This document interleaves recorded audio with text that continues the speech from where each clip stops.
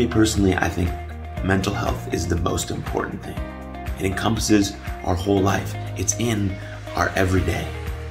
And your mental health matters. Our mental health matters. And we must continue to make it a priority. We must also understand the difference between what mental health is and what mental illness is.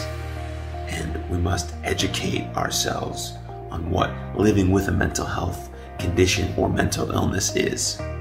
So those illnesses and those people don't feel misunderstood. They feel heard, and they get diagnosed, and they get the correct and proper treatment that they deserve.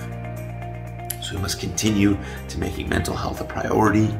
We must continue advocating and creating awareness and educating as many people as possible in everyday lives.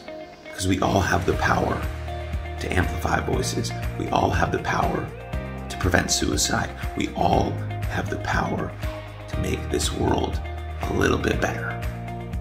So on today, which is World Mental Health Day, I urge you to make this day the day that you start taking your mental health seriously.